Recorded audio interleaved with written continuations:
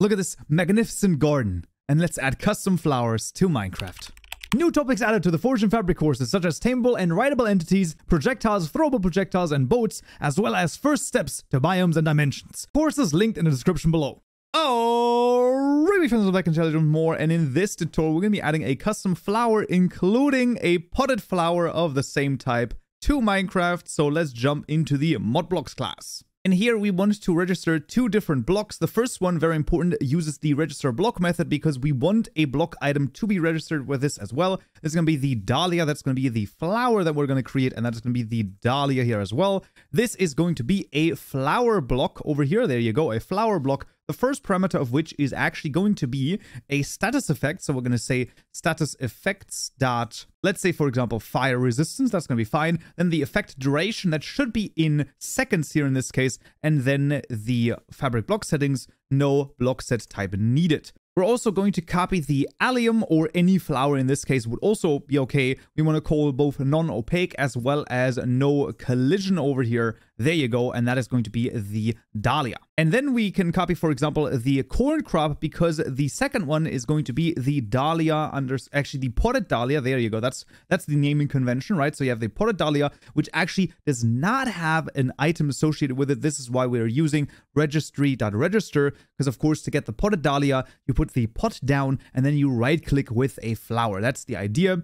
And this is going to be, of course, right here, this is the potted underscore dahlia. And then this is a flower pot block. There you go. First parameter of which is going to be the dahlia. So that's going to be the flower inside of this particular pot.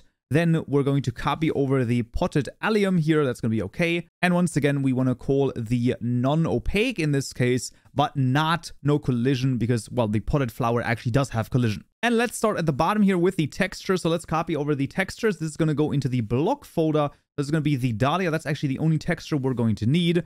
We don't need any custom models over here, but we will need a translation. That's the translation. And let's also jump into the client mod class, because in this case, we want both of them to have the cutout render layer over here as well. This is going to be the dahlia as well as the potted dahlia. There you go. That's going to be very important as well. And we can add them to the item group, or at least the flower we can add to the item group. So let's get the dahlia in here as well. There you go. And that is actually, in terms of the general code, that is actually all we need. And now most of the other stuff, data gen. For the loot tables, it's actually as easy as adding the add drop for the dahlia itself. That should make a lot of sense. And then for the plant, well, we can just use the add potted plant drop and then just say modblocks.potted dahlia.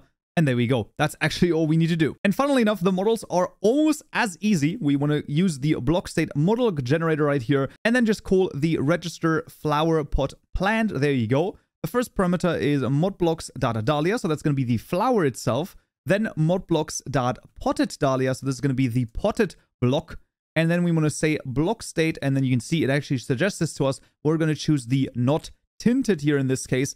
And funnily enough, that is actually everything that we're going to need. The pot interaction should work automatically, so we can now run the data gen. And once that is run through, we can make the garden of our dreams with our custom flower. All right, fans, let's back in Minecraft. As you can see, the dahlia has been added. Now I just need to find some dirt to set it down, and there we go. So you can see the flower has been successfully added. And if I put in a pot and I put it in there, you can see it also is added there. If I switch to survival mode, you can see breaking the pot gives me both a pot as well as a dahlia, and the dahlia itself will also drop itself. Absolutely freaking fantastic. And that is how easy it can be to add a custom flower to Minecraft. And that's it for this tutorial right here. Next time in this video, we'll a little bit by adding a custom villager trade to Minecraft. Hope to see you there. So, yeah.